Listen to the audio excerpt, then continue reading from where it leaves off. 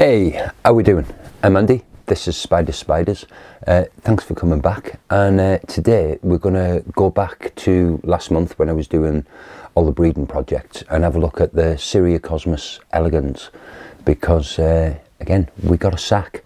So yeah, this sack, I'm pulling it early, and there's two reasons for that. Now the first one is I've been looking online and I noticed on a lot of the breeding reports that a lot of people had pulled these sacks around about 3 weeks, and they'd found that they had first stage slings, past eggs were legs. But another reason is that we're coming into this next major heat wave, and I'm also going away to Carfest next week, so basically these would be due to be pulled the day before I go away. So I want to pull them early, just so I can keep an eye on things and make sure things are all right before I have to go away for 5 days. I don't really want to pull them and then go away for 5 days and just leave them. So yeah, anyway, that's enough of me rambling. I'm going to show you me pulling this sack. Sounds a bit dodgy, doesn't it?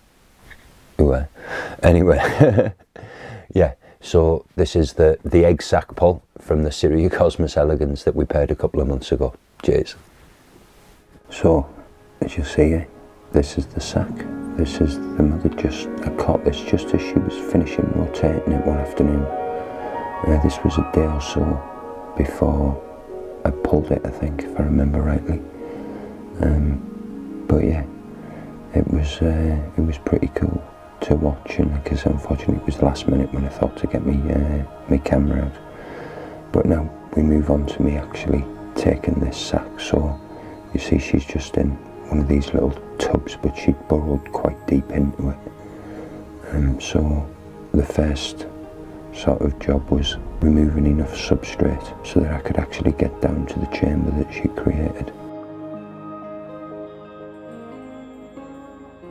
And here we have it, the first little grab, and you see she wasn't keen on letting it go. But second time round we go back in and she gives it up pretty easily, if I'm honest.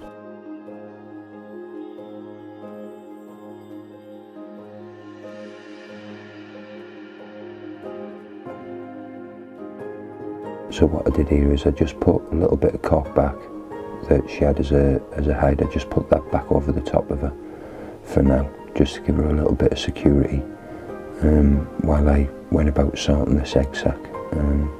I saved the substrate that I took out so that I could put that back in later on, but yeah, just for now I wanted to focus on this sac. And as you can see, it's really small. It's probably only about, I don't know, 1.5 centimetres, maybe 2 centimetres at its widest point.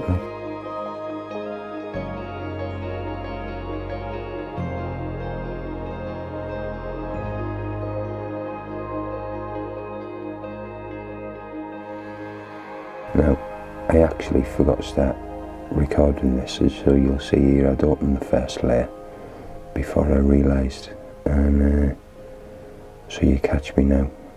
Unfortunately the focus isn't great, but you catch it as I'm just getting in and creating that hole. So this is our first look inside the sack, and as you can see there is some movement there.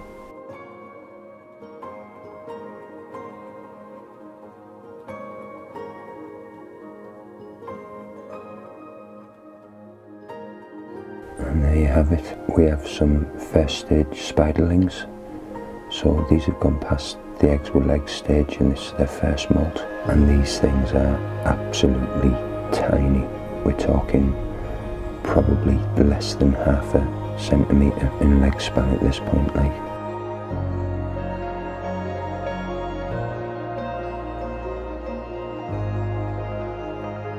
And you can see they're all moving quite well, a lot better than the Orphanacus egg sac from my last video. But now began the quite laborious task, as it ended up, of emptying the sack. I got most of them out, but this sack was so small and the spiderlings were so small, it seemed to take forever to get in between all the creases and make sure that I'd managed to actually get all of them out.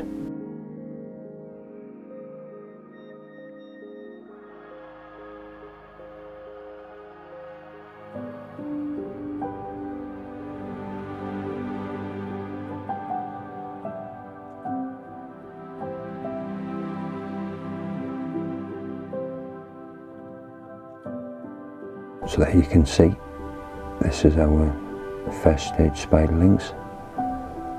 I haven't counted them up, but as you can see there's quite a few there. So yeah, I'm well happy about this one. Every egg has developed into a spiderling. There was no eggs with legs, there was nothing. The inside of the egg sac was perfectly clean. Yeah, I just couldn't have asked for a better turnout, especially after what's happened with the Orphanacus one in my last video, as I've mentioned.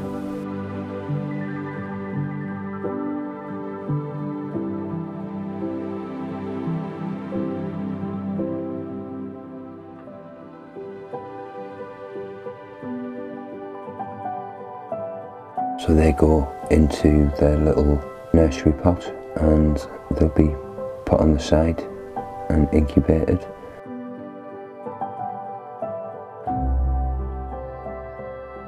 This is, I think this is 2 or 3 days later now.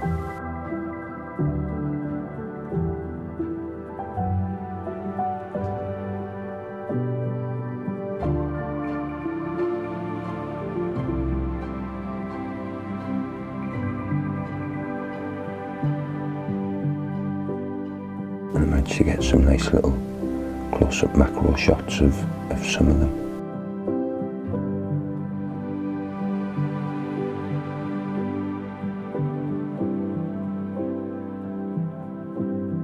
This is a few days further on. You can see some of these have molted again.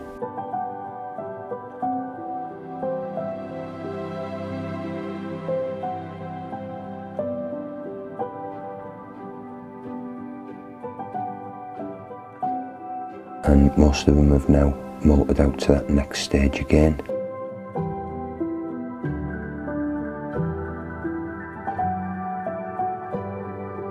And you can see just a close-up of some of the old molts. And again, this is a few days later now. And you can even see some of the little triangles forming on some of the carapace.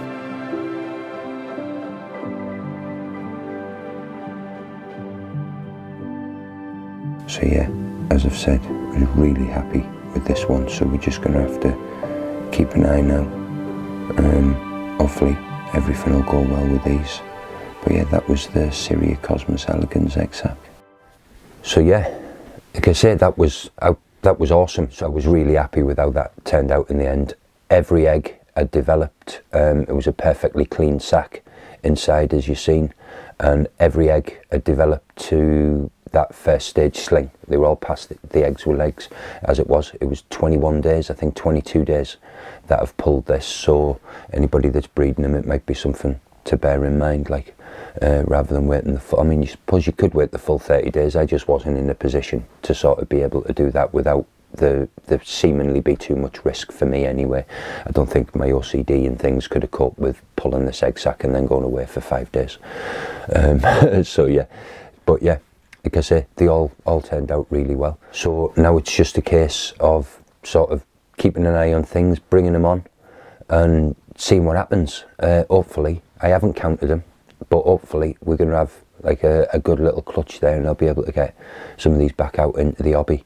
But yeah, like I said, that was the Cyriocosmus elegans egg sac pull, and yeah, quite happy with that result. So I hope you all enjoyed it as well, and drop a comment and all the rest of it. Like, subscribe, all that other stuff, you know, and I'll catch you all in the next one. Cheers. Ta-da.